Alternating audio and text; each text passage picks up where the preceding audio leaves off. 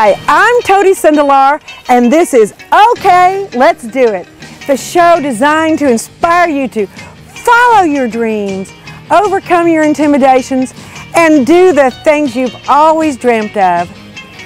I want you to learn to create, let's go travel, give a big party, go back to school to learn how to build something you've always wanted to make, collect things, and enjoy. Okay, let's do it together.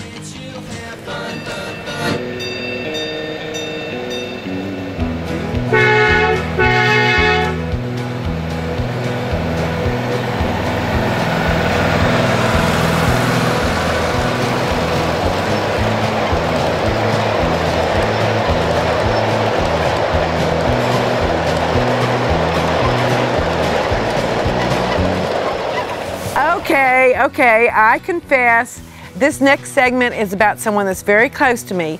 It's my brother, Dr. Tom Duncan. He's a physician in Lufkin, Texas. And about 2 or 3 years ago, he got inspired to have a train made for his rather large backyard that he has. And I'm going to let him tell you about what was his inspiration and how he got it. I first got interested in these trains many years ago when I was studying in England, and we would tour around, and many of the estates had the trains about this size on the estates, and they just fascinated me. And ever since then, I really kind of wanted a train like this.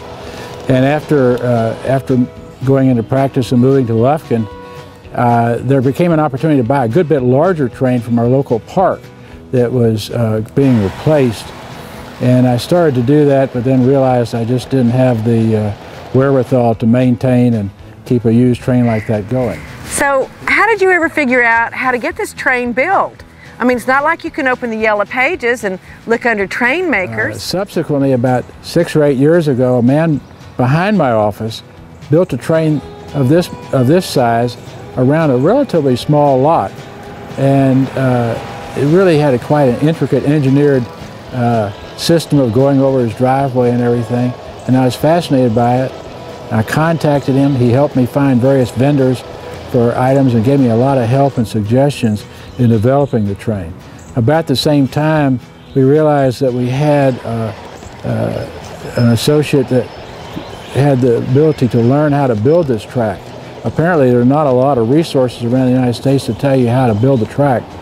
And we were able to get the track built. We were able to find a vendor that could supply all the parts we wanted, all the cars we wanted, the engine we wanted, and it was very easy to work with and helped us design the various cars to suit our tastes and supply them.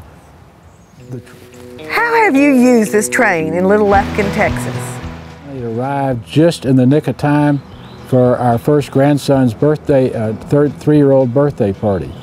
And we, even though he's not from Lufkin, we found a number of kids to come to this party, and it's subsequently been used for a lot of birthday parties in Lufkin, some of which were auction items at charity events and things, but it's been lots of fun.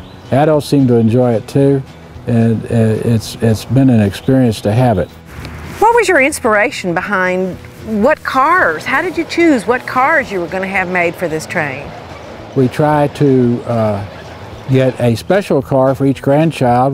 We have one on order now, something that may have something slightly to do with the kids. So we have a Mr. Benbar for our grandson. We have a peaches and cream ice cream car for one of our granddaughters, and we have a strawberry jello car for one of our other granddaughters. The next car will be a grain car for Molly, which will say, "Good golly, Miss Molly," and we're going to have her favorite Cheerios.